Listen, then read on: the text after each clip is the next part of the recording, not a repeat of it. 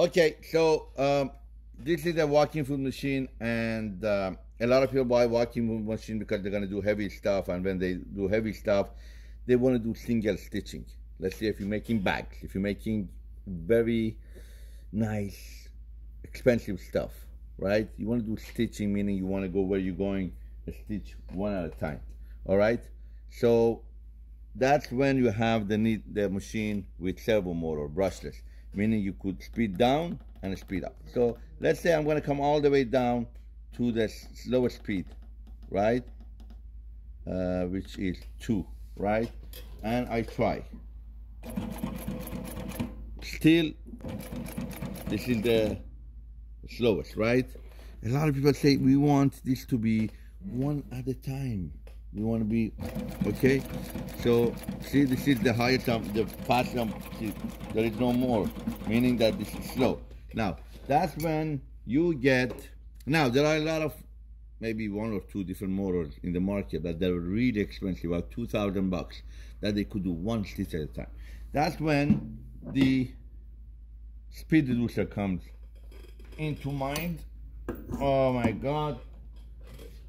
And they're really, really heavy, and you have to,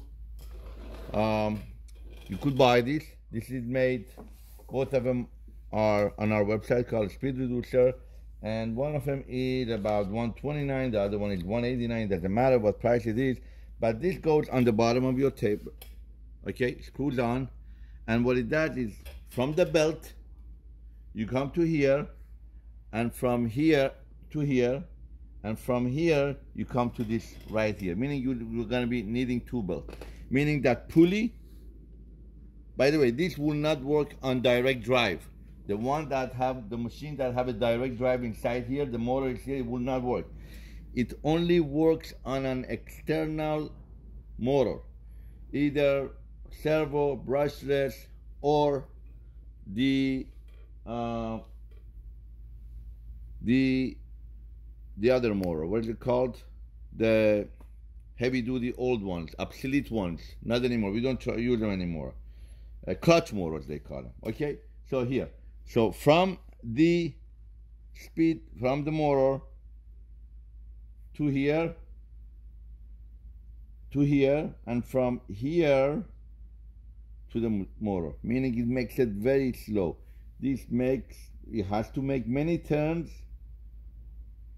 This one has to make many turns to make a small tiny turn here, right? They call it speed reducer. Now, it goes down the bottom. You have to buy an extra belt for it, usually size 25, 26, 27. We have both of them. The difference between these two is that this one has only 2 speed, meaning this is from here to here is, I have written them down. On this one, you have only 2-inch and 6-inch pulley. 2-inch and 6-inch pulley. All right. On this one, and it's adjustable, meaning if your belt is a little bit small or high, you could just, if it's underneath right here, you could adjust it. On this one, wow, really heavy. It's 3-inch, 6-inch, and 9-inch. 3, 6, 9. Let me double check. It's on our website, goldstartool.com. You want to use this on, yeah, 369 inch pulley. You want to use this one on heavy duty sewing machine. You don't want to use this on a cover stitch machine. You know, these are for dedicated, delicate stitching, right? For height, for bag making if you want. Otherwise, you don't have to do it. You could get away with a regular servo machine motor, but these are speed reducers. You from the motor to a speed reducer, from a speed reducer to the pulley right here. 3 options right here, 2 options right here. This is David from goldstartool.com.